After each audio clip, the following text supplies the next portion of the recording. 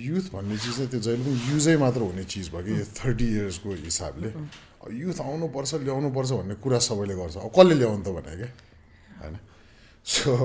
सबैले भन्छ क्या युवा आउनु पर्यो यताउता भनेर सुरु भइसक्यो र तपाईँले बोलेपछि सुरु भयो मलाई के पनि लाग्छ भन्दाखेरि पहिला सुरु आई थिङ्क हामीले अलिक राम्रोसँग चाहिँ what is youth were youths पनि हेर्नुपर्छ जस्तो लाग्छ क्या मलाई होइन जस्तो कहिलेकाहीँ एजको मात्र राजनीति गरेर युवा 20-21 वर्षको भन्ने मात्र होइन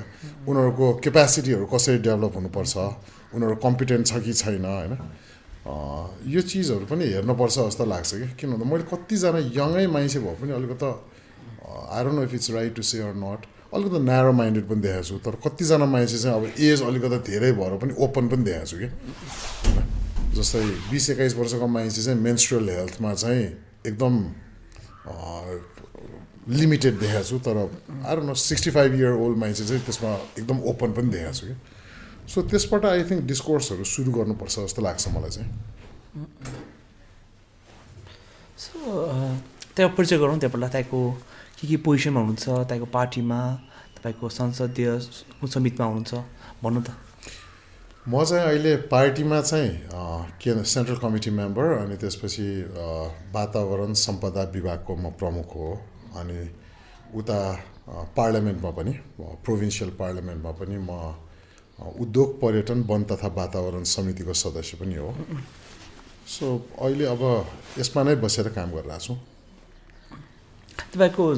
असम लाग्ने एन्टरप्रेन्योर पोलिटिक्समा आउनुभयो फेरि वन वातावरण यस्तो भयो क्या अब त्यो एन्टरप्रेन्योरसिप गर्दाखेरि पनि कस्तो थियो भन्दाखेरि अब साथीहरूले कतिको याद गर्नुभएको छ छैन होइन अबाउट 15-17 इयर्स अगाडि काम गर्नलाई युथलाई काम गर्नलाई एकदमै गाह्रो थियो अब लोन लिन जाउँ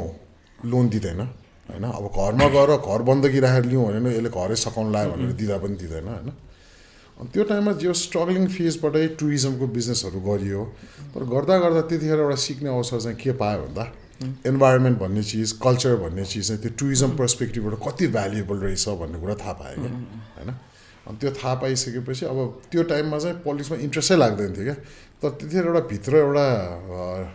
अलिकति रेबेल फिलिङ चाहिँ कहाँ आउँथ्यो भन्दा आफै मिहिनेत गरेर काम गरौँ भन्दाखेरि पनि त्यो इन्भाइरोमेन्ट थिएन क्या जस्तै मेरो रेस्टुरेन्ट र लज व्यवसाय थियो अब पानी नै नआइदिने अब होटलको अगाडि बाटो खनेर छोडिदिए महिनौ भइसक्यो बाटै नबनाइदिने हिलो हुने होइन सो त्यसले चाहिँ अब एउटा खालको रेबल पर्सपेक्टिभ आएपछि एटलिस्ट कोही मान्छेले केही गर्छु भन्दाखेरि त्यसको वातावरण अब राज्यले स्टेटले दिनुपर्ने एटलिस्ट न्यूनतम त्यो त दिन सक्नु पऱ्यो नि भन्ने जिल चाहिँ त्यतिखेरदेखि नै थियो तर त्यतिखेर कहिले पनि त्यो पोलिटिक्सै गर्छु भन्ने खालको इन्ट्रेस्ट नै थिएन त्यो खालको नेचर पनि थिएन सो अनि वन वातावरणमा आएको कारण चाहिँ के छ भन्दाखेरि यो सबै चिज चाहिँ को रिलेटेड छ झन् त्यो पर्यटनमा लागिसकेपछि झन् अहिले तपाईँहरूले याद गर्नुभयो भने त कस्तो छ भन्दा रेस्पोन्सिबल टुरिज्म भन्ने चिज सुरु भयो इको टुरिज्म सुरु भयो होइन त्यो सबै चिज केसँग जोडिएको छ भन्दा वन र वातावरणसँगै जोडिएको छ भनेपछि त्यसको सान्दर्भिकता चाहिँ बढी पाएँ मैले रादर देन अब अरू एकदम ठुलो के भन्छ पोलिटिकल फिलोसफिकल जार्गन्सहरू भन्दा राम्रो हावामा त बाँच्न पाऊँ होइन र त्यो राम्रो हावामा हामीले पर्यटकलाई पनि वेलकम गर्न पाऊँ होइन so these are the reason होइन कल्चर वन वातावरण चाहिँ चुज गरेँ मलाई के पनि लाग्छ भन्दा फ्युचरको मुद्दा यही हो जस्तो लाग्छ क्या होइन जस्तो अहिले यो चिजलाई अझ मजाले जस्टिफाई गर्न म के पनि भन्छु भन्दा अब युरोपियन देशहरू जो चाहिँ अब हामीले पोस्ट मोडर्न भनेर हेर्छौँ नि उनीहरूले डेभलप हुने क्रममा गरेको गल्ती अब हामी डेभलपिङ फेजमा गर्नु पर्दैन so we can learn from their mistakes होइन र अब उनीहरूका अहिले वन वातावरण जैविक विविधताहरू के कति बाँकी छ त भनेपछि नाउ दे आर रियलाइजिङ कि विकासले मात्र त हुँदैन रहेछ सफा पानी हावा पानी यो चाहिन्छ भन्ने चिजमा अहिले now they are working out जुन चाहिँ हामीसँग अहिले नै छ क्या सो यो भनेर आइ एम नट लाइक हार्डकोर विकास विरोधी पनि होइन तर सन्तुलित हिसाबले विकास गरौँ लाइक एकदम फ्रजाइल छ होइन अब जस्तै कोरोनाले नै हामीलाई कस्तो बनाइदियो यो 2-3 वर्ष एउटा सानो भाइरस थियो भनेपछि यो त लास्टमा गएर त सबैभन्दा इम्पोर्टेन्ट इस्यु त यो हुन आउँदो रहेछ नि त सो द्याट्स वाइ वन वातावरण कल्चर सो तपाईँ कसरी अब तपाईँको हुन त फादर इन ल पनि पोलिटिसियन हुन्छ सो तपाईँ पोलिटिक्समा कसरी प्रवेश गर्नुभयो मेरो यस्तो त्यो थियो क्या म पनि अब त्यतिखेर होइन अब एज यङ के कमाउँ के गरौँ भन्ने हिसाबले नलागे होइन मैले त्यो पर्यटन व्यवसाय गर्दाखेरि चाहिँ सिम्पल मलाई एकदम रमाइलो लाग्थ्यो क्या के भन्दा पर्यटन व्यवसाय रमाइलो छ क्या अब को साथीहरूले गर्नुभएको छ उहाँहरूले बुझ्नुहुन्छ त्यो विदेशी पाहुनाहरू आउँदाखेरि उहाँहरूलाई आफ्नो ठाउँ देखाउँदाखेरि जुन त्यो फिल हुन्छ आफ्नो ठाउँप्रतिको अपनत्व ओनरसिप फिल हुन्छ त्यो सबै चिजले चाहिँ गाइड गर्यो तर एउटा पोइन्टमा गएर म पनि अब त्यो कमाउ गरौँ भनेर कामहरू पनि गरेँ तर एउटा पोइन्ट कस्तो भइदियो भन्दाखेरि मेनली चाहिँ मेरो लागि त्यो टर्निङ पोइन्ट एउटा चाहिँ भुइँचालो पनि थियो क्या त्यो 72 सालको भुइँचालो पनि थियो म मेरो बुवालाई इन्द्रचोक पुर्याउन गएको बेला भुइँचालो गएको थियो अनि त्यतिखेर मलाई फिल भयो क्या त्यो लक्कै भइसकेको थियो सबैतिर काष्ठमण्डपहरू पनि ढलिसकेको थियो मेरो वाइफ प्रेग्नेन्ट थियो होइन अनि त्यतिखेर हामीले सके त्यहाँ तत्काल गर्न सक्ने चिजहरू पनि गऱ्यौँ तर कस्तो हेल्पलेस पनि फिल भयो क्या त्यतिखेर मैले रिकल गर्दाखेरि चाहिँ हनुमान ढोकाको आर्मीको एक पल्टन चाहिँ भुइँचालो गएको 15 मिनट्समै मोबिलाइज चाहिँ भइसकेको थियो तर राज्य चाहिँ त्यहाँ 10-12 दिनसम्म उपस्थित थियो अनि मलाई फिल भयो क्या कस्तो राज्य त यत्रो कर लिन्छ सबै चिज लिन्छ विपद परे बेला राज्यले त्यो ट्याक्स लिएको के को लागि भन्ने चिज चाहिँ एकदमै फिल भएको थियो क्या अनि त्यसपछि अर्को एउटा टर्निङ पोइन्ट चाहिँ मेरो छोरी पनि भयो क्या लाइक अब मैले नेक्स्ट जेनेरेसन कसरी हिँड्ने त के गर्ने त मैले जुन अपर्च्युनिटिजहरू आफैले क्रिएट गरेको अपर्च्युनिटिजमा त मैले काम गर्न पाएन भने जस्तो त्यो जेनेरेसन कति जेनेरेसनले चाहिँ अब नेपालमा क्रान्ति मात्र गरेर बस्ने व्यवस्था परिवर्तन मात्र गरेर बस्ने सो मलाई चाहिँ एकदम पोजिटिभ तरिकाले I'd like to contribute as well like at least मैले बुझ्या छैन थाहा छैन तर these are the wrong that's happening here and we should all collectively try to make it better भन्ने एउटा पनि भयो अर्को एउटा एकदम इम्पोर्टेन्ट छुट्याउनै नहुने कुरा चाहिँ उज्जवल थापा पनि हो किनभने मलाई त्यतिखेर के थियो भन्दा मेरो घर तपाईँले भन्नुभयो जस्तो मेरो घर अलिकति पोलिटिकल ब्याकग्राउन्ड भएकोले गर्दा म घर छोडेर झोसेमा पर्यटन व्यवसाय गर्न मलाई पोलिटिक्स भन्ने चिज त्यतिखेरदेखि नै मन पर्दैन थियो कि किनभने बच्चादेखि नै देख्यो नि त पोलिटिक्स कस्तो छ अब मान्छेहरू कसरी युज गर्छन् बाउले छोरालाई नछोड्ने दाइले भाइलाई नछोड्ने भन्ने चिज त बच्चादेखि देखेँ अनि म चाहिँ त्यसबाट पन्छेरै हिँडे हो कि तर उज्जवल थापा भेटेपछि मलाई एउटा कस्तो भयो भन्दाखेरि त्यो जुन खालको मान्छेलाई उचाल्ने थचार्ने ईर्षा गर्ने त्यो त खास पोलिटिक्सै होइन रहेछ कि पोलिटिक्स भनेर त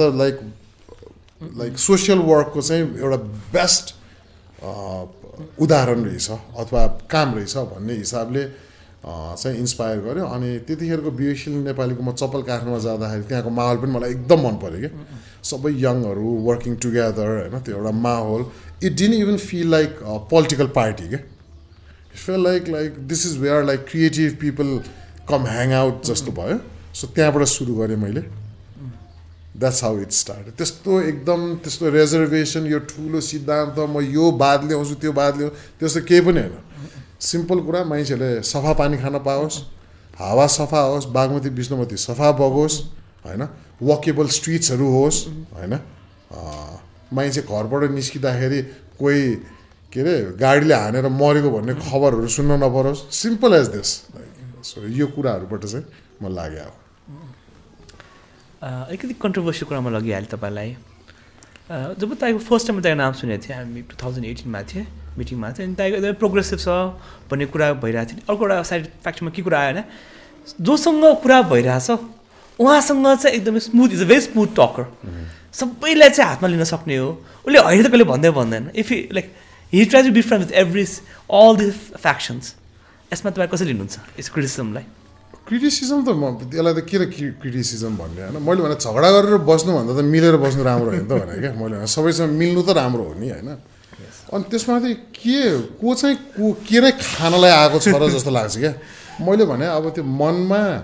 पूर्वाग्रह नै राखेर आएको मान्छेसँग त म इग्नोरै गर्छु म होइन तर त्यो बाहेक उसको अन्डरस्ट्यान्डिङलाई रेस्पेक्ट गर्ने हो नि त किन भन्दा यहाँ कसैलाई हराएर कसैलाई सानो बनाएर त म जित्दैन नि त मलाई त्यो कन्सेप्टै मन पर्दैन क्या इफ अहिले तपाईँलाई सानो देखाएर म ठुलो हुने होइन नि त त्यो like that's not how I C things मलाई एउटा पोइन्टसम्म रेस्पेक्ट गरौँ तर अब त्यो सिनिकलै छ अब खालि त्यो नेगेटिभै साइड मात्र देख्छ उसले कुनै खालको कुण्ठाइ बोक्या छ भए त अब इग्नोर गर्ने हो नत्र त मिलेरै बस्ने हो नि मैले भने कन्सा त्यो कुस्ती लड्नु छ र कोहीसँग होइन त्यो त राम्रो ट्रेड होइन र भने मलाई लाग्यो मैले सबैसँग मिलेर राम्रै बोलिदिउँ किन तपाईँले एउटा याद गर्नुभयो भनेदेखि पोलिटिक्समा लाग्दाखेरि मात्र होइन लाग्नु अगाडिदेखि नै मैले कसलाई पनि त्यो सानो बोलेर त्यो छुच्चो बोलेर त्यसरी कहिले पनि हिँडेको छैन क्या म त्यो झन् टुरिज्मको मान्छे हस्पिटालिटीको मान्छे होइन अब गेस्टलाई नमस्ते माई कन्ट्री इज ब्युटिफुल भनेर भन्ने मान्छेले कहाँ अब अरूसँग गएर झगडा कति आएको पर्यटकहरूको त नेपालप्रति त एकदम पूर्वाग्रह छ नि त तेरो देशमा मलाई यहाँ ठग्यो यो गर्यो भन्छ अब त्यो उसँग झडाएर बस्ने त कुरा भएन नि त उसलाई बुझाउने हो आइम सरी यस्तो भयो भनेर भन्ने हो नि त सो त्यो त मलाई त ठिकै हो जस्तो लाग्छ that comes from your like smooth talking like पोलिटिसियन्सहरू हुन्छ नि सबैलाई यसम्यान हुन्छ भन्नेमा सबैमा यसम्यान त होइन सबैलाई यसम्यान त होइन तर कस्तो भन्दा नो म्यान भनेर if somebody is trying to do something भए उसलाई गर्न दिने हो नि त कि आफूले गर्नु पर्यो कि उसलाई गर्न दिनु पर्यो होइन मैले भने बाटो छोडिदिनु पर्यो कि आफूले गर्नु पर्यो जस्तो अब मैले सानो बच्चाहरूसँग अहिले अब घरमा छोरी पनि छ उनीहरूसँग कुरा गर्दा केही पनि म गर नगर भन्दिनँ क्या C is learning it's her rights to learn her self as well नि तपाईँले याद गर्नु भने यो पोलिटिक्समै लागेदेखि पनि मेरो त्यत्रो टिमको साथीहरू भाइ बहिनीहरूसँग काम मैले कहिले पनि कसैलाई पनि केही गर नगर भन्दिनँ if they are determine to do something I try to make it better in that क्या यसलाई अझ राम्ररी चाहिँ कसरी गर्न सकिन्छ अलिकति टु आवर अडियन्स पर्टिकुलरली हाम्रो रविन्द्र मिश्र र मिलन पाण्डे बिचमा जुन कन्ट्रोभर्सी भइरहेको थियो र त्यो चाहिँ हाम्रो मेन स्ट्रिम मिडिया पनि आइरहेको थियो र I think will be more interested to see from a party member to see त्यो कन्फ्लिक्ट के को बारेमा थियो र अहिले के भयो त्यो कन्फ्लिक्टको यस्तो छ क्या त्यो कन्फ्लिक्ट मलाई चाहिँ अब कस्तो लाग्छ भन्दा अब it is a party politics होइन पार्टी पोलिटिक्स भएकोले गर्दा पार्टीमा विभिन्न विचार हुने त स्वाभाविकै हो होइन तर अब जे जो भने पार्टीका चेयरपर्सन रविन्द्रजीले त्यो दस्तावेज एकैचोटि ल्याइदिनु भयो पछि अब त्यसको फेरि काउन्टरमा हाम्रो साथीहरू पनि लाग्नुभयो मलाई चाहिँ के लाग्छ भन्दा त्यसलाई अझ हेल्दी तरिकाले अझ राम्रो डिस्कसन डिबेटमा लाने पर्याप्त ठाउँहरू थियो जस्तो लाग्छ तर त्यसपछि चाहिँ आई थिङ्क त्यो जुङ्गाको लडाइँमा गए जस्तो देख्छु क्या म सो यो गऱ्यो यो गलत भयो त यहाँ गलत छ त यहाँ गलत छ भन्ने खालको वारमा गयो क्या त्यो तर त्यसलाई एउटा पद्धतिबाट एउटा सिस्टमबाट केही गरी रिजल्भ गर्न सक्यो भने त्यो डिस्कसन अनहेल्दी चाहिँ थिएन क्या किनभने जे जस्तो भन्यो भने अहिलेको व्यवस्थामा जो मान्छेहरूले संविधान बनाएछन् काम गरेका छन् उनीहरू नै संविधान विरोधी छन् त प्रदेशको अधिकार सङ्घले मिचेको तपाईँहरूले देख्नै भएको हो होइन सिडिओलाई मुख्यमन्त्रीलाई भन्दा बढी अधिकार दिएको तपाईँहरूले देख्नै भएको हो भनेपछि त्यो डिबेटले हाम्रो सोसाइटी नेपाली सोसाइटीलाई अझ बढी अवेर गर्ने पर्याप्त ठाउँ थियो तर त्यो चाहिँ कस्तो भइदियो भन्दाखेरि त्यो डिबेटमा जानुभन्दा पनि मैले भनेपछि हुनुपर्छ मैले भनेपछि हुनु हुँदैन भन्ने खालको डिबेट चाहिँ अनहेल्दी साइडमा चाहिँ म गएको देख्छु त्यसपछि चाहिँ अब पछिल्लो क्रममा चाहिँ कस्तो भइदियो भन्दा हाम्रो साथीहरू जो चाहिँ रविन्द्रजीले ल्याउनु भएको दस्तावेजसँग असहमति थियो उहाँहरू बैठकमा पनि उपस्थित हुनु भएन क्या बैठक त त्यो प्लेटफर्म हो वेयर चाहिँ आफ्नो रिजर्भेसनहरू चित्त नबुझाहरूलाई दर्ज गर्ने कुनै पासै होला तर मैले त्यो नोट अफ डिसेन्टै हुन्छ त्यस्तो खालको प्र्याक्टिसेस पोलिटिकल प्र्याक्टिसेसहरू चाहिँ नगरेको पाएको हो क्या मैले सो उहाँहरूको डिबेट चाहिँ यही हो जुन विवेकशील र साझा पार्टीले जब पार्टी बनायो नि त्यो बेलामै सुरुमै कुनै सिद्धान्तहरू या प्रिन्सिपल्सहरूलाई गाइडिङ फोर्सेसहरू त्यो कुनै पनि दिएन नि त त्यसले गर्दा समस्या आएको हो कि त्यो पनि यस्तो लाग्छ मलाई जस्तै म विवेकशील जोइन गरेर मेरो क्ल्यारिटी जुन खालको थियो त्यतिखेर स्थानीय चुनाव लोकल इलेक्सन 5 इयर्स अगाडिको लगभग 5 इयर अगाडिको त्यतिखेर आम पब्लिकको पनि एउटा चाहना भयो कि कहिलेकाहीँ कस्तो हुन्छ भन्दा जे जस्तो भने पनि पब्लिकको लागि पिपलको लागि इफ युआर डुइङ पोलिटिक्स भने त्यहाँको उहाँहरूको सुझाव सद्भावलाई मान्न पर्ने हुन्छ that was one of the major factor फेरि त्यतिखेरसम्म म पार्टीको म महानगरको संयोजक थिएँ म त्योभन्दा माथि पनि थिएन म महानगरमा सङ्गठनको कामहरू अभियानहरू यिनीहरू गरिरहेको थिएँ सो त्यो दबावले गर्दाखेरि चाहिँ भयो तर पछि चाहिँ यसो तपाईँले भन्नुभयो जस्तो कस्तो भइदियो भन्दा एक्चुअली बिचमा फुटेको त तपाईँहरूलाई पनि जानकारी छँदैछ त्यसपछि फेरि मिल्नेमा चाहिँ फेरि पार्टीभित्र डिबेट भयो र भोटिङ पनि भएको थियो कि अब 2/3 मेजोरिटीले एकीकरण गर्नुपर्छ युनिफिकेसनमा जाने भनेर गयो तर गइसकेपछि त्यो युनिफिकेसन यो मैले एकदम फ्याक्टलाई किन भन्दा एउटा पोलिटिकल पार्टी भइसकेपछि I think more transparent it is more better फेरि तपाईँहरूले यो प्लेटफर्म पनि दिनुभएको छ होइन सो म अलिकति फ्याक्टकै बेसिसमा पनि भन्छु त्यो 6 मन्थ्स कस्तो भइदियो भन्दाखेरि त्यो युनिफिकेसनको अब एसेन्सहरू हुन्छ के को लागि भन्ने चिजहरू हुन्छ होइन त्योभन्दा अलिकति फरक ट्र्याकमा चाहिँ पार्टी गयो त्यो जाँदाखेरि हाम्रो सङ्गठनहरूदेखि लिएर त्यो बढ्न सकेन अनि बढ्न नसक्दाखेरि त्यो आन्तरिक कलहले चाहिँ तपाईँले जुन मिडियामा त्यसपछि त के भएको छ भन्ने कुरा त अब कति कुरा त हामीले पनि मिडियाबाट थाहा पाउँथ्यौँ कि होइन कसले कहाँ गरेर भेटेको छ के गरेर अब त्यसपछि कस्तो भइदियो भन्दाखेरि अब त्यो पार्टीको अफिसियल बैठक तपाईँलाई जानकारीको लागि युनिफिकेसन पछि पार्टीको आई थिङ्क 7वटा बैठक पनि भएको छैन केन्द्रीय समितिको होइन सो त्यो प्रोसेसमा छ अब यसलाई रिजल्भ कहाँ हुन्छ भनेर गर्दाखेरि चाहिँ म चाहिँ जेनरल एसेम्ब्ली देख्छु महाधिवेशनहरूको प्रोसेसमा गयो भने यसले रिजल्भ गर्छ किन भन्दा कुनै पनि एउटा पोलिटिकल फोर्सको लागि चाहिँ यो कुराहरू मलाई नियमितै लाग्छ तपाईँले हिस्ट्री हेर्नु भने कङ्ग्रेस होस् होइन अहिलेको नेपालको वामपन्थी दलकाहरू हेर्नुभयो भने यो एउटा प्रोसेसै हो जस्तो लाग्छ तर अलिकति मलाई दुःखद लाग्ने कुरा चाहिँ we should have learn from those mistakes अनि इन्टरनल कन्फ्लिक्ट रेजोल्युसन्सहरू रिजल्भ गर्ने मेकानिजमहरू चाहिँ प्र्याक्टिस गर्नु पर्थ्यो जस्तो लाग्छ मलाई एउटा अचम्म लाग्ने होइन जस्तै अब राप्रपा नेपालले लाइक पार्लियामेन्टमा मेम्बरसिप लिन्छ पार्ट गर्छ किनभने त्यो त आवश्यक नै पर्यो उनीहरूलाई राजतन्त्र बिताउँछ भने पनि 2/3 पुऱ्याउनै पर्छ होइन एउटा डेमोक्रेटिक प्रोसेसबाट तर जस्तै रविन्द्र मिश्र राप्रपा नेपाल अनि चित्रबहादुर केसी उहाँहरू त संहिताको पक्षमै नभएको भनेपछि त्यस्तो व्यक्तिहरूले चाहिँ किन चाहिँ प्रदेश संसदमा चाहिँ सदस्यता लिने त्यो लिएपछि त काममा सधैँ पनि भन्ने भत्ता पनि खाँदा भन्यो नि या चाहिँ राष्ट्रिय हाम्रो पार्लियामेन्टबाट फेडरल पार्लियामेन्टबाटै त्यसलाई खारेज गर्न लाउनु पर्यो तर के भत्ता खानलाई मात्रै यो पार्टीहरू बसेका हुन् त अनि यस्तो भयो क्या त्यो भत्ता खानलाई भन्दा पनि कस्तो भयो भन्दा तपाईँले कहाँनिर पनि एउटा ध्यान दिनु पऱ्यो भन्दा सुरु भएको र त्यो प्र्याक्टिसमा हामी गइसकेको पछिको बिचमा यो कुरा आएको छ क्या भनेपछि अहिले तपाईँलाई अनेस्टली भन्दाखेरि यो होल डिबेट यो होल बल गेमले न हामी हाँसको चाल न बकुलाको चाल भइरहेछ अहिले होइन तर त्यसलाई पनि म नियमित प्रोसेसमा किन लिन्छु भन्दा एउटा टाइममा त त्यसले ट्र्याक त लिन्छ नि त होइन अनि अर्को कुरा के छ भन्दाखेरि जस्तै मैले यसो देख्दाखेरि जस्तै गणतन्त्रबाट अब पछाडि जाने ठाउँ म देख्दिनँ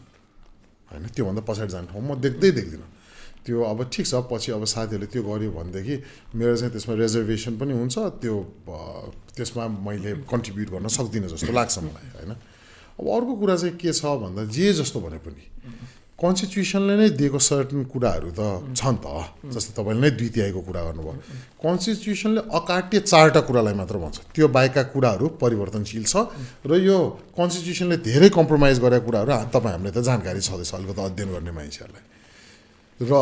यो कन्स्टिट्युसन धेरै रिफाइन हुनुपर्ने ठाउँ पनि पर्याप्त छन् क्या होइन त्यो 4टा मूलभूत कुरा भनेर चाहिँ मलाई के लाग्छ भन्दा जुन व्यवस्था आए पनि त्यो 4वटा मूलभूत कुरा चाहिँ चेन्ज हुनु हुँदैन भौगोलिक अखण्डता सार्वभौम सत्ता नागरिकमा निहित सार्वभौम सत्ता त्यसपछि आएर स्वाधीनता हाम्रो इन्डिपेन्डेन्स होइन यो बाहेकका चिजहरू भनेर त चेन्ज हुन्छ नि त मैले भने अब तपाईँ हामी जुन जेनेरेसनमा बसेका छौँ जुन सूचना प्रविधि ल्याएका कुराहरू छन् त्यसमा त हामी कुरालाई कसरी हेर्छौँ भन्दाखेरि समय सापेक्ष हुनु पर्यो कुराहरू समय रेलेभेन्सी हुनु पऱ्यो क्या होइन हो त्यसमा आइडियोलोजिकल टर्मिनल्सहरूले सर्टन कुराहरू डिटर्मिन गर्ला गाइड गर्ला द्याट इज अनदर थिङ अहिले तपाईँले आम पब्लिकको साइड हेर्न भयो भनेदेखि उनीहरूले के खोजेको छ डेलिभरी खोजेको छ काम हामी गर्छौँ तर हामीलाई काम गर्ने वातावरण गरिदिनुहोस् बनाइदिनुहोस् यति त खोजेको छ त भनेपछि अब चाहिँ मलाई के लाग्छ भन्दा डेलिभरी बेस्ड पोलिटिक्समा जानुपर्छ अब धन्न अलिकता म चाहिँ नेपाललाई एउटा तरिका कसरी पनि हेर्छु भन्दा अलिकता सहर केन्द्रित युवाहरूको साइड र होइन अथवा पपुलेसनको साइड र गाउँ केन्द्रितको फरक छ होइन अब अहिले तपाईँले एउटा हेर्नुभयो भने स्थानीय तहमा गाउँपालिकालाई नगरपालिका बनाउने होडबाजी चल्छ नगरपालिकालाई उपमहानगरलाई तर क्राइटेरिया के हो पपुलेसन के हो त्यो गाउँपालिकाबाट नगर हुनलाई क्राइटेरिया चाहिँ पुरा गर्दैन अनि ट्याक्स बढाइ छ होइन अर्को एउटा कुरा म के पनि मेरो रिजर्भेसनै भन्छु क्या गाउँलाई सहर बनाएर कि देशभरि नै सहर बनाउने गाउँलाई गाउँकै सापेक्षताको विकास गरौँ न भोलि मलाई चोइस होस् क्या मलाई काठमाडौँको हसल बसलमा बस्न मन छैन भने अलिकति टाढा गाउँमा त्यही अनुसारको परिस्थितिमा बस्न पाओस् न यहाँ चाहिँ कस्तो होडबाजी विकास भन्दा छ गाउँलाई सहर बनाउने कि त्यो पिच बाटो भवन भन्दा छ भ्यू टावरहरू हेर्नुहोस् त डाँडाको टुप्पोमा लगेर करोडौँको भ्यू टावर भन्छ डाँडाको टुप्पो भने त नेचुरल भ्यू टावरै हो नि व्यवस्थित गर्दै पुग्छ नि अब राम्रो पार्क बनाइदियो हुन्थ्यो होला जहाँबाट भ्यू राम्रो देख्छ त्यहाँ पार्क चेयर्सहरू राख्दै हुन्थ्यो होला सो यो यस्तो कन्सेप्टको डिबेटमा चाहिँ हामी अब प्रवेश गर्नुपर्छ जस्तो लाग्छ मलाई so you are member of the provincial parliament के नेपाललाई प्रोभिन्सियल पार्लियामेन्ट आवश्यक छ त यस्तो भयो त्यही त अब यो के अरे खाउँ भने दिनभरिको शिकार नखाउँ भने कान्छा बाउको अनुहार जस्तो भएको छ क्या किन भन्दा मेरै अनुभव तपाईँहरूलाई किन भन्दा तपाईँहरूलाई प्रतिनिधित्व गरेर अहिले श्रोताहरूलाई प्रतिनिधित्व गरेर यो गरिराख्दाखेरि त्यहाँभित्र धेरै राम्रो काम हुनसक्ने पर्याप्त ठाउँहरू छन् होइन तर यो 3.5 वर्ष जे जसो एउटै दलको 3 तहको सरकारको हालिमुहाली नै भयो तपाईँले त यादै गर्नुभयो नि होइन प्रोभिन्सको एक त धेरै अधिकारहरू कटौती भयो त्यहाँभित्र मैले कुरा पनि उठाएको छु मेरो भिडियो क्लिप्सहरू पनि छ मैले त अब सबैजना क्रान्तिकारीको 2/3 सरकार थियो नि त तर क्रान्तिकारी त पार्लियामेन्टमा हुने हो नि त होइन तर त्यहाँ चाहिँ उहाँहरू त्यो दलको विप दलको दबाब होइन यो चिजहरूमा पर्नुभयो त्यही पार्टी 3 टुक्रामा फुट्दाखेरि अहिले चाहिँ फेरि त्यही कुराको विरोध गरिरहनु भएको छ कि हामीले त्यतिखेर रुस्टममा उभिएर बोल्दाखेरि यो चाहिँ गलत छ है यसमा चाहिँ तपाईँहरूले सच्याउनु पर्छ भन्दा पार्टीको त्यो मानेर चाहिँ सबैले 2/3 पास गरेपछि त तपाईँको जे पनि हुन्छ नि त तर हामीले उठाउनु पर्ने आवाजहरू हामीले राख्नुपर्ने विधेयकहरूमा संशोधनमा हामीले राखेका छौँ होइन सो अब आवश्यकता छ कि छैन भन्ने चिजलाई चाहिँ मलाई के लाग्छ भन्दा इदर it is to early to जज or it is to late to जज जस्तो लाग्छ कि मलाई to early in a sense चाहिँ किन भन्दाखेरि भर्खर 4 वर्ष त भयो प्रदेशले राम्रोसँग केही गरी हामीले गुड फेथमा काम गर्ने हो भएदेखि मिनिमम 99वटा 99वटा कानुन बन्नुपर्छ देन प्रदेश सरकार विल ह्याभ सर्टन राइट्स त्यो प्र्याक्टिस गर्न पाउँछ जुन एउटा गभर्मेन्टले गर्छ त्यो त बनाएको छैन अहिले 65वटा जति भयो त्यसमा पनि धेरै त अलिकति बिचमा अड्केर बसिएको छ होइन अनि मैले टु लेट के भने त त्यसपछि संविधान सभाको बेला चाहिँ के हेरेर बस्यो भने क्या जारी गर्दाखेरि चाहिँ सो अब यो व्यवस्था यताउताको चिजमा भन्दा यसलाई रिफाइन गर्न सक्ने बरु के चाहिँ हुनसक्छ भन्दा यति टाइमलाइन चाहिँ हामी हेरौँ यसको फङ्सनिङ भएन भने this will be our primary मुद्दा किन इट इज नट रेलेभेन्ट अनि अहिले फेरि ठुलो दलहरूले अलिकति देखाइरहेको नेचर पनि कस्तो भयो त अहिले हेर्नु न बागमती प्रदेशमा हेर्नु त मन्त्रालयको ताल एउटै भवनमा कोअपरेटिभ जस्तो त्यो पुतल सडकमा कन्सल्टेन्सी जस्तो गरेर मन्त्रालय खोलिदिएको छ एउटा मन्त्रालयको त बजेट जम्मा 9 करोड रुपियाँ मन्त्रीको खर्चै 2.5-3 करोड रुपियाँ छ भने 7 करोडको मन्त्रीले के गर्छ त्यहाँनिर भनेपछि यस्तो यस्तो चिजले गर्दा चाहिँ आम मान्छेमा चाहिँ एउटा वितृष्णा पनि जागेको छ तर अब मैले अब त्यहाँ प्रतिनिधित्व गर्दा म त्यहाँ एकदम धेरै सम्भावनाहरू पनि देख्छु फेरि यो भनेर त्यहाँभित्र पनि एकदम जेन्युइनली गर्न खोजिरहेको अरू प्रदेश सभा सदस्यहरू पनि हुनुहुन्छ होइन सो त्यो प्र्याक्टिसमा आउनुपर्छ जस्तो लाग्छ मलाई it is to early or to late to जज होइन आइसकेको छ यत्रो संसारको सबैभन्दा महँगो संविधान हो नि त यो होइन भनेपछि यसले एउटा पोलिटिकल साइकल एउटा कम्प्लिट गर्नेतिर चाहिँ हामी सबैजना अलिकति सेन्सिटिभ चाहिँ हुनुपर्छ जस्तो लाग्छ अब नेपाललाई अर्को कन्फ्लिक्टमा लानु हुन्न जस्तो लाग्छ मलाई किन भन्दा हामीले भोगिसक्यो कि किन पर्यटन व्यवसाय गरे मान्छे हो नि त म त्यतिखेर त्यत्रा पर्यटनमा सम्भावना भएको चिज त त्यो द्वन्द्वले गर्दा त हाम्रो तपाईँ नै विचार गर्नु न 1998 को टुरिज्मलाई याद गर्नुहोस् होइन त्यही चिज 2008-12 तिर याद गर्नु न अहिले त धन्न आन्तरिक पर्यटन अलिकति नेपालीहरू पनि घुम्ने पैसा खर्च गर्ने कल्चरले गर्दाखेरि अलिकति टिकिरहेको देख्छु नत्र त पर्यटन व्यवसायहरूलाई त धेरै गाह्रो परिस्थितिमा पुगिसकेको छ नि सो यो व्यवस्थाको अब प्रज कन दुइटै छ कुन साइडबाट आर्ग्यु गर्ने भन्ने कुरा हो होइन म चाहिँ के देख्छु भन्दा महँगो त्यत्रो जे जस्तो नै सङ्घर्ष सबै चिज गरेर ल्याएको चिज होइन यसको प्रोबेसन पिरियड सकेको छैन जस्तो लाग्छ क्या मलाई यसमा हामी बुझ्दै जाँदा प्रदेशबाट बनाउनुको कारण त हामीले विकासहरू होइन अरू ठाउँमा जाओस् भन्ने जस्तै राजकीय जनक युनिभर्सिटी बनायो प्रदेश 2मा अर्को चाहिँ mid West university far West university Lumbini Buddhist university पुरानै भयो होइन पुरानो व्यवस्थाबाट आएको युनिभर्सिटी भयो त्यो बाहेक चाहिँ पहिला पोखरा काठमाडौँ र पूर्वाञ्चल बाहेक पनि युनिभर्सिटीहरू इस्टाब्लिस भइरहेछ प्रदेश बनिसकेपछि प्रदेश 1मा चाहिँ एउटा प्राविधिक युनिभर्सिटी बनायो अनि त्यसपछि प्रदेश 2ले झन् 2टा युनिभर्सिटी बनायो प्राविधिक एउटा प्राविधिक एउटा एग्रिकल्चर त्यसै गरी प्रदेश 3मा न त युनिभर्सिटी बनेको छ न के काम देखेको छ त के गरिरहेछ त प्रदेश 3 त्यही त मैले त्यही त तपाईँलाई अहिले भने नि प्रदेशको हेर्नु न तपाईँले एउटा चिज हेर्न भयो भनेदेखि नयाँ सरकार बन्यो होइन त 2/3 सरकार पछि उहाँहरूको पार्टीहरू फुट्यो 3 टुक्रा भएर फुट्या छ होइन बनाएको छ तर त्यही त उहाँहरूको प्रायोरिटीको कुरा रहेछ क्या वाट इज द प्रायोरिटी भन्ने कुरा गऱ्यो भने सक्ने त पर्याप्त ठाउँ छ नि जस्तो तपाईँले यसो याद गर्नु तपाईँले दिनुभएको उदाहरणहरूमा याद गर्नु त्यो बागमती प्रदेशको हकमा पनि लागु हुन्छ बरु उपत्यकामा अलिकति फेडरल गभर्मेन्टको छायाले गर्दाखेरि धेरै कामहरू छायामा पर्यो तर तपाईँले यो 3टा उपत्यकाका जिल्ला काठमाडौँ ललितपुर र भक्तपुर बाहेकका जिल्लाहरूमा हेऱ्यो भने प्रदेश सरकारको अनुभूति कम्पेरिटिभली बेटर छ। त्यही चिज कर्णालीको मान्छेको लागि पनि त आजको दिन सुर्खेत फर्स्ट केन्द्रबिन्दु त भयो नि त हैन। अब बागमती प्रदेशले के गरेछ भन्ने चिजमा चाहिँ कस्तो छ भन्दा एक त यो दलको दलदलमा फस्या हो बागमती प्रदेश हैन। अब अलिकति राम्रो काम अहिले जेन्युइनली आइराख्नु भएकोहरूले चाहिँ यो विपदमा स्वास्थ्यको चिजहरुमा गरिराख्नु भएको छ, तर द्याट इज नट एनफ चाहिँ म पनि भन्छु। तर त्यही भेर्डिकलाई जज गर्नलाई त हामीसँग अद्यावधिक चुनावहरू छ नि त, त्यहाँ जज गर्ने ठाउँ छ नि त। मैले that's why there is election भन्न खोजेँ क्या। If you don't like someone then मत प्रयोग गरेर चाहिँ त्यसलाई चेन्ज गर्नु पर्यो। अनि यही प्रोग्रामबाट पनि म साथीहरू हाम्रो धेरै साथीहरूलाई के रिक्वेस्ट गर्छु भन्दा मैले मेरो पार्टीलाई अथवा मलाई अथवा हामीले उठाएको क्यान्डिडेटलाई मात्र होइन, भोटिङ कार्ड चाहिँ बनाउनुहोस् भन्छु क्या म। किन हाम्रो भोटिङ प्याटर्नै पनि अझ राम्रो भएको छ। हामी के गर्छौँ भन्दा भोट हाल्ने टाइममा अल्छी गर्छौँ, हिँड्नुपर्छ, यो जानुपर्छ, अल्छी लाग्छ भनेर भन्छौँ, तर 5 वर्ष चाहिँ फेरि गुनासो गरेर बस्छौँ कि।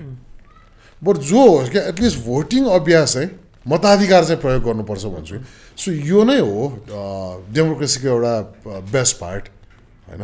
जे जसो भने नि मलाई के लाग्छ भन्दा नेपाली सोसाइटी कम्पेरिटिभली म डेमोक्रेटिक पाउँछु क्या। कम्युनिस्टलाई पनि सरकारमा पठाइदिएको छ, एक टाइम राप्रपाकै पनि 24 सिट पठाइदिएको छ। नेपाली सोसाइटी चाहिँ डेमोक्रेटिक छ क्या। तर कहाँसम्म डेमोक्रेटिक छ भन्दाखेरि भोट हालेपछि सक्यो क्या होइन। त्यसपछि एटलिस्ट आफ्ना प्रतिनिधिहरूलाई के छ यो मुद्दामा तपाईँले अलिकति पहल गरिदिनु पर्यो होइन। अनि कन्सेप्ट पनि कहाँ क्लियर गर्नु पर्यो भन्दाखेरि कसको टिओआरहरू के हो काम कर्तव्य अधिकार। जस्तै संसदलाई विकासमा लाउनु भएन, संसदलाई पोलिसीमै लाउनु पर्यो,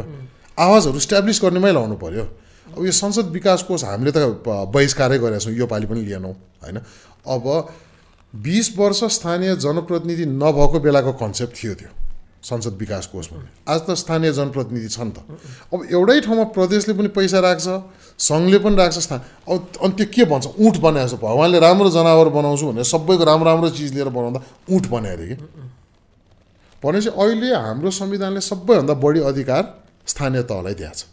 होइन। भनेपछि स्थानीय तहमा पनि हो, फेरि भ्रष्टाचार पनि अहिले बढी 51% त्यहीँ दिएको छ। भनेपछि त्यसको चेक एन्ड ब्यालेन्सको मेकानिजम चाहिँ बनाउन थाल्नु पर्यो। सो विकासका कामहरू भने एक्जिक्युटिभले नै गर्ने हो। तर यहाँ कस्तो कन्सेप्ट छ भन्दा अब सांसद विकास कोष भनेको छ, जथाभावी खोलाकै किनारमा लगेर बनाइदिएको छ। सम्पदाहरूको हालत यस्तो छ, बाहिर गाउँतिर हेऱ्यो भने डोजरै विकास हेर्नु त्यहाँ होइन। सो अब रिफाइन हुनुपर्ने ठाउँ धेरै छ। तर त्यो भन्दैमा अब यो गलत सही भन्दा पनि यसलाई रिफाइन गर्नलाई चाहिँ म के देख्छु भन्दाखेरि आम नागरिक सर्वसाधारण जागरुक हुनैपर्छ, नत्र यसले चाहिँ कन्फ्लिक्टतिर लाग्छ। अहिले हेर्नु न, म एउटा फलो गरिरहेको छु कि यो म्यान पावर व्यवसायहरू बिच र पीडितहरू बिचको युद्ध सुरु भएको छ क्या। सो हाम्रो समाज त्यो माइक्रो कन्फ्लिक्ट्सहरूमा जान थालेको छ क्या। ठुलो कन्फ्लिक्ट चाहिँ अब घोषित हिसाबले आर्म्ड रेभोल्युसनकै साइड चाहिँ अहिले अलिकति मत्थर भएको छ, किन भन्दा उहाँहरू अहिले मेन स्ट्रिम पोलिटिक्समा। तर सानो सानो कन्फ्लिक्ट्सहरू चाहिँ डेभलप हुन थालेको छ, त्यो पनि हेल्दी होइन। तपाईँलाई के नेपाल विकास जस्तो लाग्छ त? त्यही त वाट इज विकास भन्ने कुरा जस्तो लाग्छ मलाई चाहिँ पहिला सुरु। अब विकास भन्नाले पहिलाभन्दा अलिकति मान्छेहरूको सहजता ठाउँ ठाउँमा गाउँ ठाउँमा पुगेको छ होइन। जे जसो भने अब अलिकति ग्लोबलाइजेसन भएको छ। पहिलाभन्दा जे जसो भने नि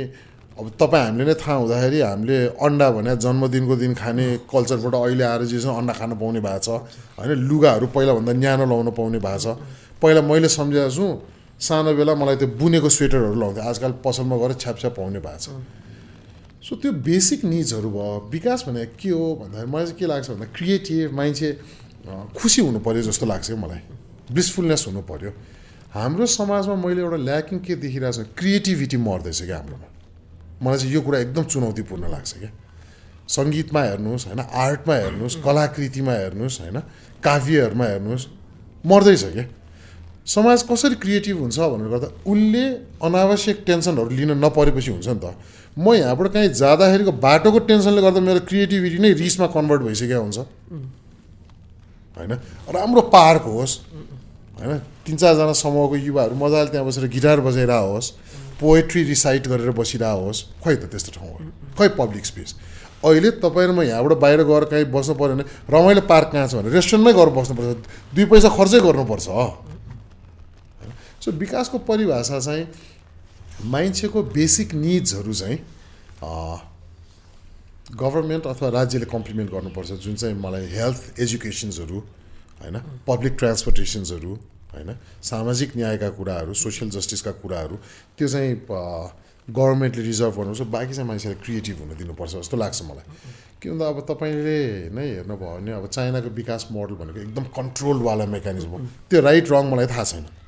बट एउटा चिज त आज 21st सेन्चुरीमा हामीले विभिन्न चिजलाई मानवशास्त्रलाई अध्ययन गर्दाखेरि the more you try to control society the more rebels will form भन्छ नि त हैन।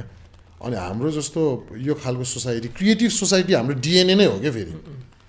मलाई त कहिलेकाहीँ कस्तो लाग्छ भन्दा अब यो भन्नु हुने हो कि होइन होइन, हाम्रो सोसाइटी नेपाली सोसाइटी ओभरअल है, मैले फेरि मलाई एकदम धेरै मान्छेले चाहिँ काठमाडौँलाई मात्र ध्यान दियो भन्छ क्या, ओभरअलै नेपाली सोसाइटीको नेचर चाहिँ मिलनसार, आत्मीयता, सत्कार। टुरिज्ममै तपाईँले हेर्नुभयो भने हाम्रो टुरिज्म बचेकै सत्कारले, किन कसैको घर गयो चिया एक कप त खुवाइहाल्छ, खाजा खाने हो भनेर सोधिहाल्छ, त्यो सत्कार हो क्या। संस्कारमा नै हाम्रो सत्कार छ क्या, द्याट इज आवर हस्पिटालिटी क्या होइन। अब यो तपाईँको कस्तो छ भन्दा अब यहाँ तपाईँले यसो हेर्नु भने मैले काठमाडौँको मात्र भने होइन, मिलेर बस्ने सोसाइटी यो आइरन न यार कहिलेदेखि यो राजनीतिक दलहरू छिरेपछि टोल टोलमै झगडा हुन थाल्यो क्या, घर घरमै क्या। दाजु र भाइ एउटै घरको हुन्छ, काङ्ग्रेस र कम्युनिस्टसँगै भातै खान्न भन्छ क्या। मिलेर बस्ने सोसाइटीमा चाहिँ यो एउटा ग्रहणै लाग्यो जस्तो लाग्छ क्या मलाई होइन। अब त्यो भनेर फेरि उहाँहरूको राम्रो आइडियोलोजीको पार्टलाई मैले डिस्कार्ड गरे होइन, तर कस्तो कल्चर बन्यो त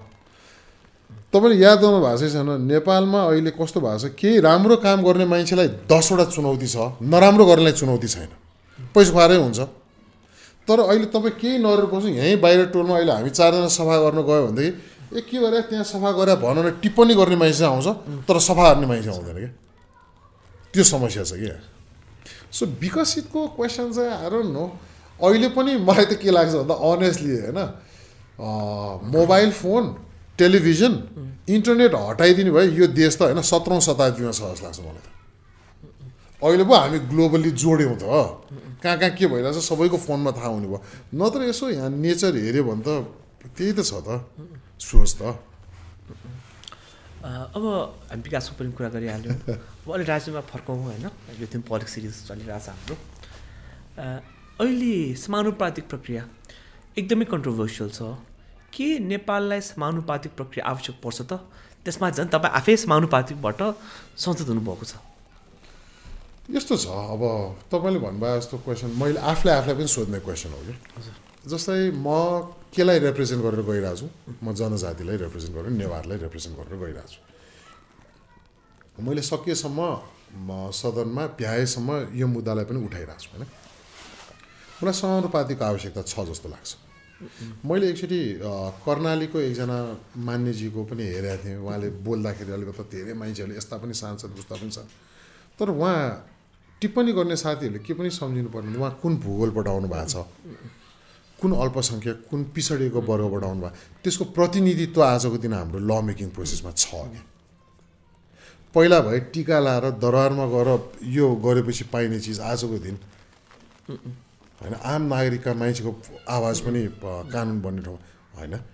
त्यसले गर्दाखेरि कस्तो छ भन्दा इक्विटी एन्ड इक्वालिटी भन्ने चिजलाई चाहिँ हामीले ध्यान दिनु पऱ्यो जस्तो लाग्छ। एउटा पोइन्टसम्म लगाउँ न, जे जसो भने नि यो देश 250 वर्षसम्म होइन, यो सबै व्यवस्था यसले गर्दाखेरि कति चिज त पछाडि पर्या हो क्या। यसमा म 3टा भूगोललाई चाहिँ म एकदम देख्छु क्या। एउटा मधेसको भूगोल, एउटा उपत्यका पनि हो, थाहा नपाउने गरेर मान्छेले चाहिँ बाहिरबाट हेर्दा उपत्यकाको यो भन्छ, तर यहाँ कति त्यतिखेर दमन भएको छ, यहाँका भूमिहरू कति राज्यले ल्याएछ भन्ने कुराको लेखाजोखै छैन। अर्को चाहिँ म कर्णाली र सुदूरपश्चिमको भूगोललाई पनि भन्छु कि, सो उनीहरूको प्रतिनिधित्व त्यो बलियो हो नि त, राम्रो हो नि त। अब फेरि कस्तो छ भन्दा समाज संसार कता चेन्ज भइरहेछ भन्दा अब एकाडेमिक्स एजुकेसन मात्र होइन, अब त युट्युबबाट केही चिजमा इन्ट्रेस्ट लाग्यो। पहिला मैले गिटार सिक्नलाई चाहिँ म क्लास जानु पर्थ्यो होला, अहिले म युट्युबबाट पनि सिक्न सक्छु भनेपछि डेफिनेसन अफ फर्मल एजुकेसन पनि चेन्ज हुँदैछ होइन। भनेपछि अब यो समानुपातिको मलाई चाहिँ चाहिन्छ जस्तो लाग्छ। अब अहिले कतिजना दलहरूले चाहिँ पूर्ण समानुपातिको कुराहरू पनि गरिराख्नु भएको छ, प्रत्यक्ष निर्वाचित कार्यकारी। अघि त्यो तपाईँले सोध्नु भएको कुरा पनि त्यही हो क्या, संविधानमा नभएको कुरा त फेरि मान्छेहरूले त माया छ नि त के प्रत्यक्ष निर्वाचित कार्यकारी भनेर त्यो पनि त त्यसपछि संविधान होइन क्या त्यसले गर्दा मान्छेले कसैलाई राजतन्त्र अलिकति पहिलाकै राम्रो हो कि जस्तो लाग्छ कसैलाई प्रत्यक्ष निर्वाचित त्यो सबै व्यवस्था चाहिँ संविधानमा छ होइन सो समानुपातिको साइडमा अर्को एउटा के पनि मैले पाएँ भन्दा चुनाव एकदम महँगो हुन थाल्यो अब मलाई के लाग्छ भन्दा होइन म यहीँबाट तपाईँहरूकै यो प्लेटफर्मबाट जानकारी एउटा पनि के दिन्छु भन्दाखेरि अब चुनावमा अलिकति ठेकेदार अलिकति पैसा भए मान्छे अलिक गुन्डागर्दी गरेर पैसा भए मान्छे बढी आउँछ खर्चै उनीहरूले गर्न सक्छन् गाउँतिरको पोलिटिक्स त फरक छ नि त भूगोलै चुनौतीपूर्ण छ नि त होइन भनेपछि के गरी समानुपातिकमा जाँदाखेरि चाहिँ एटलिस्ट पार्टीका पोलिसीहरू व्यवहारहरू उनीहरूको कामहरू हेरेर दिने भयो भने चाहिँ त्यो खालको कस्ट कम हुन्छ जस्तो लाग्छ मलाई होइन सो आइसक्यो अब मलाई एकदम धेरै त्यसको बारेमा जार्गन त भन्नु मन छैन होइन तर आइसकेको व्यवस्थालाई प्र्याक्टिस गर्दै बेस्ट यो व्यवस्थाको बेस्ट हुनसक्ने चिजमा जाउँ जस्तो लाग्छ मलाई चाहिँ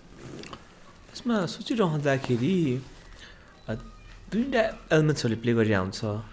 एउटा भनेको चाहिँ जस्तै नेवारहरू भयो तपाईँ नेवारबाट जनजातिबाट भनेको छ the Newar is one of the most प्रिभिलेज्ड ग्रुप्सहरू त्यसमा चाहिँ एउटा प्रिभिलेज ग्रुपले चाहिँ अनप्रिभिलेज जसरी सिलिनु कति ठिक र गलत हुन जान्छ यस्तो रहेछ क्या काठमाडौँको नेवार कम्युनिटी मलाई चाहिँ कस्तो लाग्छ भन्दा बाघ जस्तै हो कि उसको सुन्दरता उसको ब्युटी पनि हो उसको सुन्दरता उसको कर्स पनि हो क्या बाघको छाला राम्रो भएर त गोली हानेर मान्छेले भित्तामा सजाइरहेछ नि त होइन सो तपाईँले भनेको क्वेसन चाहिँ त्यो प्रिभिलेज भनेर त्यो साइडबाट मात्रै हेर्न भएन किन भन्दा यो व्यवस्था इभन म त के भन्छु भन्दाखेरि पृथ्वीनारायण शाह आउनुभन्दा अगाडि बनेको सहर हो भने क्या प्रिभिलेज त उनीहरू त्यतिखेर पनि थियो नि त होइन तर यहाँ आएर कति चिजहरू हो सर्टेन चिजमा हामीले मोडलिस्टिक साइडबाट हेऱ्यो भने अलिकति प्रिभिलेजेसहरू देख्छौँ होला तर अहिले यहाँको परिस्थिति के भएको छ त होइन अनि अब यस्तो छ जनजाति भनेर यसरी राखिदिएको छ तर आई थिङ्क त्यो टर्मिनोलोजीमा नै अलिकति तपाईँहरूले नै एउटा प्लेटफर्मबाट सुरु गरे पनि हुन्छ मूलवासी जनजाति यस्तोको डिफ्रेन्सेसहरू ल्याउँ तर त्यो कन्फ्लिक्टको लागि होइन हार्मोनीको लागि ल्याउनु पऱ्यो होइन अनि यो कम्युनिटी जे जस्तो भने सबै नेपालले स्वीकार्नु छैन एउटा कुरा त के छ भन्दा आज पर्यटन प्रवर्धन गर्दाखेरि कल्चरली रिच भनेर देखाउने कल्चर त यही हो नि मैले अस्ति एकजना मेरो सेफ साथीसँग कुरा गरेको थिएँ क्या ऊ अलिकति इन्टरनेसनल्ली रेकग्नाइज सेफ होइन उसँग कुरा गर्दा उसले के भन्यो भन्दा कुजिन कुनै पनि एउटा सभ्यताको चाहिँ कुजिन हुन्छ नेवारको चाहिँ कुजिन रहेछ क्या अरूको चाहिँ आइटम छ जस्तै तपाईँलाई अरू कसो नाम लिएर त नभनौँ फेरि साथीहरूले अर्कै सोच्नुहुन्छ तर उहाँहरू चाहिँ खानाको आइटम छ क्या हाम्रो चाहिँ कुजिन छ क्या हाम्रो सेट छ क्या यो खाएपछि यो खाने यो चाडमा यो खाने यो बेला यो खाने भन्ने चिजहरू होइन त्यो देखाएको छौँ भनेपछि त यसलाई प्रवर्धन गर्नु त सबै नेपालीको दायित्व होइन त भने म नेवार भएर मात्र भने होइन मैले भने त्यही चिज मिथिलाको केही चिज राम्रो छ हाम्रो किराँती कल्चर पनि त एकदम रिच छ नि त त्यसलाई ल्याउँ भने क्या मैले भने होइन भनेपछि त्यसको रिप्रेजेन्टेसन त मलाई त्यो प्रिभिलेज साइड भनेर त्यस्तो त लाग्दैन मलाई किन भन्दा त्यो त प्रोपोर्सनेट हिसाबले हामीले सबैलाई दिएको छौँ नि त नेवारले मात्र त ल्याएको छैन नि त होइन त्यो सबैलाई चाहिन्छ पनि होइन त्यसलाई त्यसमा अब्युजहरू देख्दिनँ अब सर्टन प्र्याक्टिसेस सर्टन पात्रको प्र्याक्टिसेसहरूलाई अब तपाईँले यो अलिकति इङ्कित गर्न खोज्नु भए मधेसको प्रोपोर्सन चाहिँ को मान्छे गयो भन्नेसँग पनि जोडिन्छ कि अब सर्टन त्यस्ता कोल्याट्रल्सहरू त हुन्छ जस्तो लाग्छ मलाई तर त्यसले गर्दाखेरि होल व्यवस्थालाई नै पुजारी खराब भयो भनेर मन्दिरलाई गाली गर्नु त होइन नि मैले नै यहाँ पुजारी खराब छन् होला तर मन्दिरलाई त किन गाली गरेर बस्ने भने क्या होइन यसमा अब संसदीय किनबेच पनि त भइरहेको हुन्छ त्यही त संसदीय व्यवस्था मलाई त के लाग्छ होइन बेस्ट व्यवस्था चाहिँ होइन तर अहिले हामीसँग यसको अल्टरनेटिभ छैन जस्तो लाग्छ क्या मलाई म पनि तपाईँले भनेको कुरासँग राजी कि त त्यो तपाईँले भने जस्तो संसद किनबेच यताउतादेखि लिएर त्यहाँ अब अलिअलि भूमिकाहरू देख्दाखेरि पनि बेस्ट चाहिँ होइन जस्तो लाग्छ तर अहिले त्यसको अल्टरनेटिभ छ जस्तो पनि मलाई लाग्दैन वर्स्टमा बेस्ट हो जस्तो लाग्छ मलाई त्यो एक्चुअली कसले भन्नुभएको थियो स्टालिन पिपलले के अरे खसीको टाउको राखेर कुकुरको मासु बेच्ने ठाउँ चाहिँ संसद हो भने जस्तो फिल मलाई पनि हुन्छ अनि अर्को जस्तै हामी किराँतको कुरा गऱ्यौँ अब जस्तै जातीयताको विषयले गर्दा देशमा झन् अस्थिरता आउने हो कि झन् अब होइन जातीय रूपमै आरक्षण छ होइन त्यसले गर्दाखेरि समस्याहरू आउने हो कि देशलाई विखण्डनतिर जाने हो कि देश मधेसको मुद्दा ल्याएर होइन सुदूरपश्चिमको मुद्दा ल्याएर त्यसरी सोच्नु भएन नि मैले भने मान्छे जस्तै अब त्यो भूगोलहरूको भन्दा उपत्यकाकै कुरा गरौँ न उपत्यकामा पनि त तपाईँको 46 सालदेखि मान्छेहरूको गुम्सिएर बसेको कुराहरू छ नि त विद्रोहका कुराहरू त यहाँ पनि छ नि त होइन त्यो त अब जुन व्यवस्थाले जसले शासन गर्छ उनीहरूले त्यसलाई म्यानेज गर्न सकेन भने मैले भने त्यसको काउन्टर त आइहाल्छ नि भने क्या होइन भनेपछि त्यो त अलिकति पार्टिसिपेटरी टाइपले कामहरू गर्न सक्नु पर्यो विभेदहरू अन्त्य हुनु पर्यो होइन त्यो अब जातीयता मुद्दामा कतिजनाले अलिकति भजाएर राजनीति पनि गरिरहेका पनि छन् होइन हो त्यो आइडेन्टिटीको चिज एकदम इम्पोर्टेन्ट छ त्यो त हाम्रो राष्ट्रको नै पहिचान हो होइन त्यो त हाम्रो एउटा भ्याल्यु नै हो नि हाम्रो एसेटै हो नि होइन तर त्यो फेरि यस्तो पनि छ क्या तपाईँले यो सोद्धाखेरि अर्को एउटा कस्तो छ भन्दा जुन ठाउँको मान्छेहरू हो उनीहरूको अधिकारहरू सङ्कुचित हुँदै होइन तपाईँको कर्नर हुँदै गएपछि त्यसले एक खालको रिभोल्ट गर्नु त स्वाभाविक पनि हो नि विभेदले विद्रोह जन्माउँछ विद्रोहले विखण्डन जन्माउँछ होइन तर त्यसलाई नै एन्टायरली दोष दिन मिल्छ जस्तो लाग्दैन मलाई सो त्यो अब तपाईँको हुन्छ अब पोलिटिकल युथ इन पोलिटिक्समा सो तपाईँ अब फेरि चुनावमा उठ्ने योजनामा हुनुहुन्छ कि के गर्नुहुन्छ अब यस्तो छ अब मैले चाहिँ अब यो पालि एकचोटि चाहिँ I have to test myself जस्तो लाग्छ एकचोटि किन भन्दा अब पहिला प्रोपोर्सनेटबाट एउटा अपर्च्युनिटी पाएँ जे जसो नै म आफ्नो त्यहाँको भूमिकाहरूबाट अझ गर्न सक्ने ठाउँहरू छ अझ राम्रो टिम भयो भने त चेन्ज पनि आउँछ अब अहिले चाहिँ आवाज उठाउने अलिकति आफूले पाएका राइट्सहरूलाई अभ्यास गरिरहेको छु सो योपालि एकचोटि टेस्ट गर्न चाहिँ मलाई पनि मन छ कसरी के छ आम नागरिकहरूले कसरी हेर्नु भएको छ भनेर होइन प्लस अब युथ इन पोलिटिक्सकोमा तपाईँले भन्नुभयो अब फेरि यो आज यो एपिसोड यहाँ गएर ठिक पनि भयो अब 1 वर्षपछि म पनि युथ हुन्न अब अहिले 40 छु अब अर्को किन भन्दा अहिले त हाम्रो 40 वर्षपछि त युथ होइन भन्ने थियो नि त अहिले अगाडि चाहिँ 70 वर्षसम्म पनि युवा नेता थिए तर म चाहिँ अब यो पालि ठ्याक्क अब pass the mic pass the torch गरेर अर्को साइडमा पनि स्टेप इन गर्दैछु सो त्यसले गर्दा मलाई एकचोटि टेस्ट चाहिँ गर्नु मन छ तर युथ इन पोलिटिक्सको च्यालेन्ज पनि छ क्या मैले 2टा च्यालेन्ज देखाएको छ के भन्दा एउटा चाहिँ 20 वर्षदेखि स्थानीय चुनाव नभएकोले गर्दाखेरि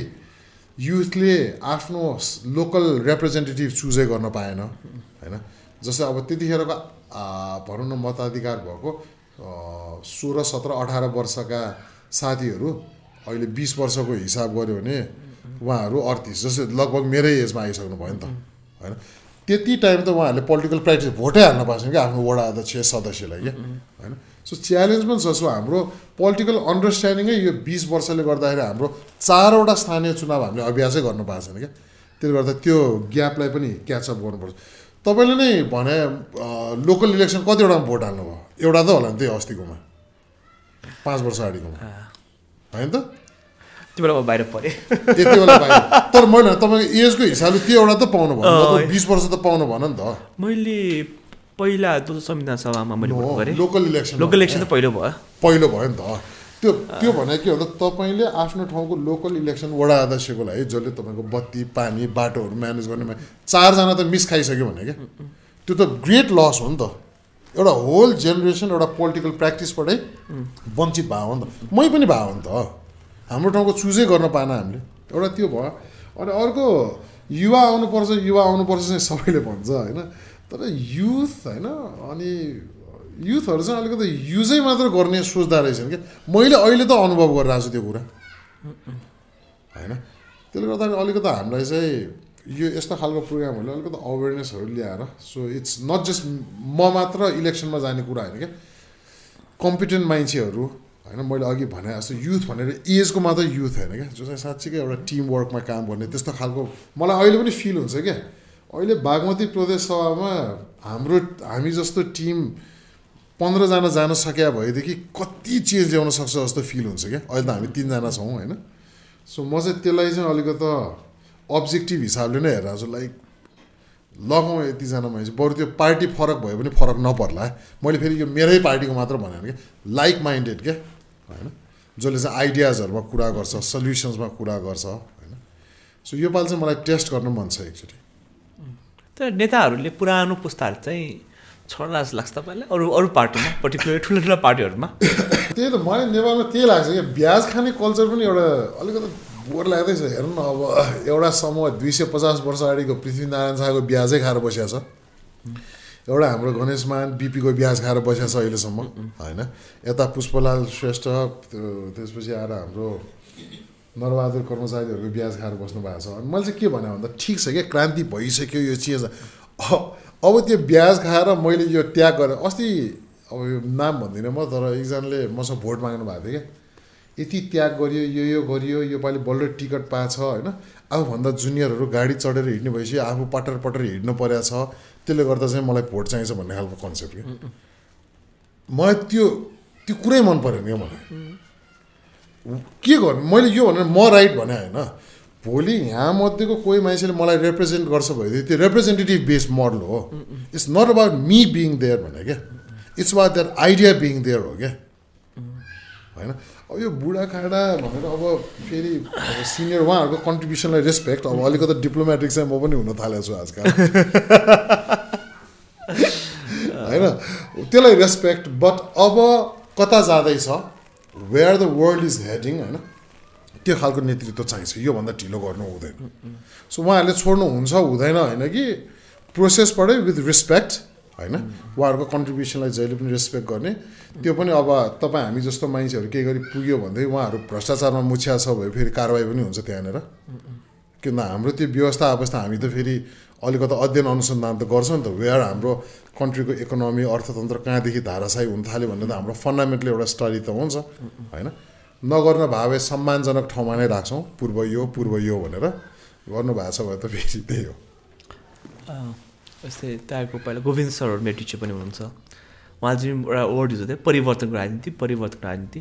एक हिसाबले त विवेकशील साझा पनि अब 5 वर्ष या 5 वर्ष भन्दा धेरै बुढा त भइसक्यो अब पनि के परिवर्तनको राजनीति भनेर अगाडि बढ्ने कि अब कुनै नयाँ मोटो र स्लोगनबाट आउँछ मलाई चाहिँ के लाग्छ भन्दा अब त्यो स्लोगन्स नारा किन भन्दा मैले अस्ति प्रदेश सभामा पनि नारा क्या एक होल किताब नारा क्या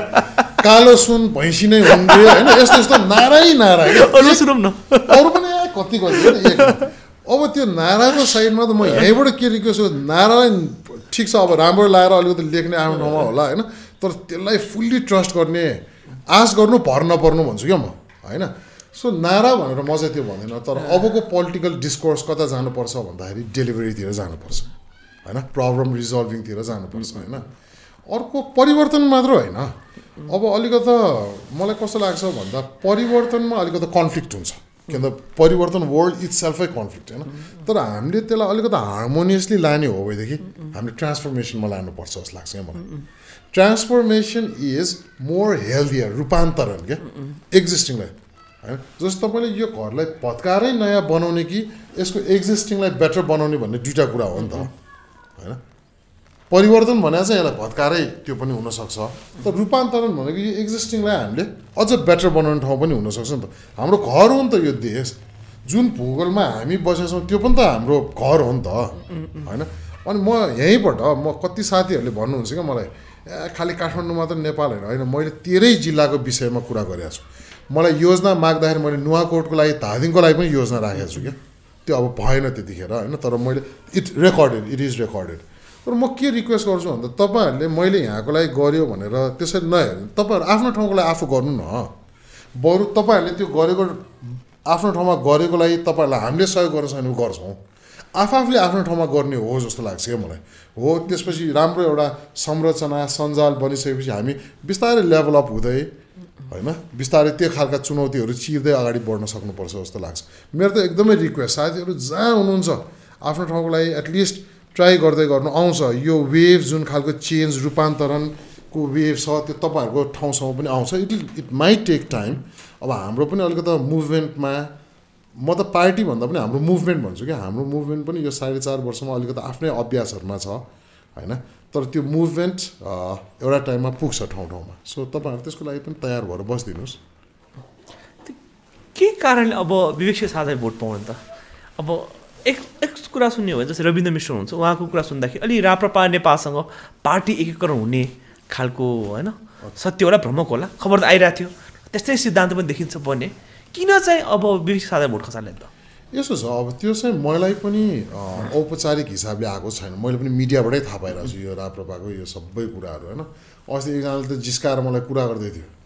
मलाई भन्दै थियो अब साझा पार्टी र राप्रपा एकीकरण हुने भयो पार्टीको नाम चाहिँ साप्रपा हुने अब हेर मलाई त थाहा छैन हेर भाइ अब तिमीले कहाँबाट थाहा पायो होइन मलाई चाहिँ अब त्यो किन भन्दा म त एउटा विधि पद्धति त्यसलाई गरिरहेको छु बैठकमा आएपछि अब आफ्नो कुराहरू राखौँला भनेर भनेको छु किन दिने भन्ने चिजमा चाहिँ मलाई के लाग्छ भन्दा जे जस्तो भने पनि यो एउटा एकदम पवित्र भावनाले नेपालको सम्भावनाहरू बोकेको अभियानबाट सुरु भएको त्यो हो अहिले सर्टेन चिजहरू यसमा गाह्रो अप्ठ्यारो छन् म त्यो एक्सेप्ट गर्छु के भन्दा यो प्लेटफर्म मार्फत कमी कमजोरीलाई एक्सेप्ट गर्न सक्यो भने त्यसलाई सुधारेर जान सकिन्छ जसलाई पाएको छन् प्रशस्तै छन् होइन तर अब दिनुपर्ने कारण चाहिँ के लाग्छ भन्दाखेरि यो मुभमेन्टले जे जस्तो भने नेपालमा एउटा सुसंस्कृत राजनीति भन्ने चिजलाई चाहिँ स्थापित गर्न चाहिँ अरू दलमा समेत पनि क्या तपाईँले अस्तिको पालिको महाधिवेशन अरू दलहरूको हेर्नु भने कति एजेन्डा त 5 वर्ष अगाडि हामीले उठाए एजेन्डाहरू त उहाँले क्यारी त गर्न थाल्नु भयो नि त अस्ति माधवजी र प्रचण्डजी नै हामी यहाँ छौँ भनेर माइती घरमा उभिने त भयो नि त पहिला जे जसो भने कस्तो राजनीति गरेर कस्तो अभियानहरू गरेर आउनु भएको त सबैलाई थाहा छ तर माइती घरमा बस्ने त भएको छ नि त भनेपछि त्यो चेन्जको चाहिँ यो एउटा सिड चाहिँ हो होइन यसले आफूलाई परिष्कृत गर्दै लान्छ होइन so these are the reasons जस्तो लाग्छ त्योभन्दा बाहेक म एकदम त्यो ठुलो जार्गन सिद्धान्तको कुरा गर्दिनँ यसले डेलिभरीमा बिलिभ गर्छ यसले राम्रो लिडर्सहरूलाई इन्क्युबेट गर्न ट्राई गरिरहेछ होइन सो यो कारणले जस्तो लाग्छ मलाई के तपाईँले एउटा शब्द एउटा जागृति प्रयोग गरिहाल्नुभयो सुसंस्कृत राजनीति के हो त यो एकदम फन्डामेन्टली चाहिँ मलाई एकदम सजिलो तरिकाले सुशासन गुड गभर्नेन्स होस् हेर्न अब मैले लाइसेन्स लिन जान पर्यो भनेदेखि के अरे फोटोकपी बिलको फोटोकपीले लाइसेन्स चलिरहेछ त्यो त गुड गभर्नेन्स होइन नि त अहिले कर तिर्नुपर्ने यत्रो डिजिटल प्लेटफर्मको जमानामा कर तिर्न पर्दाखेरि होइन यो गाडी बाइकको तिर्नु त्यहाँ जानुपर्ने त्यो सबै चिज डिजिटलाइज हुँदै जाने डिजिटलाइजेसनको अर्को एउटा बेनिफिट के पनि छ भन्दा बिचौया भत्किन्छ क्या अहिले त बिचौया संस्थागत छ होइन भने सुशासन जस्तो लाग्छ मलाई होइन अनि अर्को सुसंस्कृत भने के हो जस्तो लाग्छ मलाई भन्दा सहभागितामूलक हुनु पर्यो पार्टिसिपेटरी हुनु पर्यो जस्तै बालाजुमा विकास भनेर मान्छेका घरहरू भत्काइदिन्छ त्यहाँको मान्छेलाई पनि राखेर होइन के छ कसरी गर्ने यो हामीलाई आवश्यक छ अथवा छैन खै त पार्टिसिपेटरी भने क्या आउँछ कानुन बनिसक्यो भन्छ इम्पोज हुन्छ क्या होइन भने सुसंस्कृत भनेर चाहिँ मलाई त्यो लाग्छ अरू पनि होला अरू पनि अब अरू साथीहरूले पनि आफ्नो तरिकाले धेरै कुराहरू होला मैले बुझेको चाहिँ यो छ गुड गभर्नेन्स होस् होइन मान्छेलाई तपाईँले एउटा विचार गर्नु म युथ भएर त्यो मेरो टुरिज्मको व्यवसाय गर्दाखेरि दर्ता गर्न जान पर्दाखेरि नै मलाई काम गर्न नमन लाग्थ्यो कि कोठा घुमाएँ त्यही चिज बाहिर बसेर मान्छेलाई 2000 दिँदाखेरि आधा घन्टामा काम भयो कि आफै गएर गर्दाखेरि के पुगेन के भएन 2000 दिएपछि सबै पुग्दो रहेछ त्यो त गुड गभर्नेन्स अनि युथ तपाईँले याद गर्नु भएको छैन युथलाई काम गर्नसँग डर छैन सरकारी अफिसमा गएर झमेलासँग डर छ क्या झन्झट मान्छन् कि अनि सबैले सजिलो बाटो खोजेको छ सो गुड गभर्नेन्स भने यो हो हाम्रो यो होल फोर्सलाई हामीले प्रोडक्टिभिटीमा कन्भर्ट गर्न सक्नुपर्छ जस्तो लाग्छ होइन तर त्यो भनेर नट लाइक अल्ट्रा मटेरियलिस्टिक होइन क्या लास्टमा गएर खुसी छ कि छैन भन्ने कुरा त हो नि होइन अब कसले पनि आफ्नो बच्चाहरूलाई पनि टिका सिका लगाइदिँदाखेरि यो बन ठुलो मान्छे बन उताको यो बन्यो उताकोले यति कमायो भन्ने होइन क्या खुसी हो भन्ने हो क्या यो समाज चाहियो क्या हामीलाई बाटोमा हेर्न जो पनि जोसँग नि रिसाइरहेको जस्तो लाग्छ भने मलाई अनि यसो म विचार गर्छु क्या कस्तो समाज यार यो कोही पनि अलिकति खुसी आउँछ अनि कहिलेकाहीँ यसो बच्चाहरू खेल्दा कोही खुसी मान्छे देख्यो भने त्यो त अपवाद लाग्न थाल्छ क्या होइन अब यो अझ तपाईँहरूले आर्टको पर्सपेक्टिभबाट अझ बुझाइदिए हुन्छ क्या होइन सो एनी नोट के छ तपाईँको म एकदम तपाईँहरूको होल टिमलाई मैले अब यहीँबाट पनि भन्छु मलाई तपाईँहरूको अफिस एकदमै राम्रो लाग्यो भेरी क्रिएटिभ यो आर्ट यो सबै तरिकाहरूले गरिराख्नु भएको होइन I think this is what we need होइन मेरो लास्ट नोट चाहिँ म सबैजना हेरिराख्नु भएको साथीहरूलाई ठिक छ पोलिटिक्स फोरी गेम होला अब हामीले त आँट गऱ्यौँ के गर्ने कसैले त गर्नु पर्दो रहेछ होइन सो तपाईँहरूलाई अहिले त्यो सबै एटलिस्ट आफ्नो पोलिटिकल अन्डरस्ट्यान्डिङ्सहरू चाहिँ बनाइराख्नुहोस् अनि आफ्नो भोटिङ कार्डहरू पनि बनाउनुहोस् भोट चाहिँ गर्नुपर्छ जस्तो लाग्छ मलाई त्यो कसलाई गर्ने के भन्ने तपाईँहरूले आफैले अलिकति अध्ययन गर्नु अहिलेको हाम्रो जेनेरेसन अहिलेको परिस्थिति भने कसैले आएर गफ हान्दैमा पत्याउनु पर्ने जमाना छैन होइन सबै चिज तपाईँहरूको हातमा नै स्मार्टफोन छ हेर्न सक्नुहुन्छ अध्ययन गर्न सक्नुहुन्छ चेन्ज हामी सबैजना मिलेर कोसिस गरौँ मेरो लास्ट नोट यही छ अनि यात्रा क्रिएटिभ टिमलाई मेरो एकदमै थ्याङ्क यू तपाईँहरूको यो कार्यक्रम अझ सक्सेस भएर अर्को पालिको एपिसोडमा अझ अरू डिफ्रेन्ट ठाउँहरूमा अरू यङ लिडर्सहरूलाई पनि हेर्न पाऊँ, यही भनेर म मेरो लास्ट नोट राख्छु। सो आज हामीसँग प्रदेशको मानिज्यू विराज भक्त श्रेष्ठ हुनुहुन्थ्यो। उहाँले चाहिँ हामीलाई उहाँको करियरको बारेमा, उहाँको पोलिटिकल भ्युजको बारेमा र नेपालमा भइरहेको राजनीति र प्रदेशमा के हुँदो रहेछ त, किनभने प्रदेशको बारेमा खासै त्यति चर्चा हुँदैन, त्यसको बारेमा सुन्न पायौँ। त्यसको लागि उहाँलाई बुढी धन्यवाद छ। म कृपेन्द्र अमात्य यात्रा क्रिएटिभ्सको टिमको तर्फबाट बिदा हुन्छु। धन्यवाद।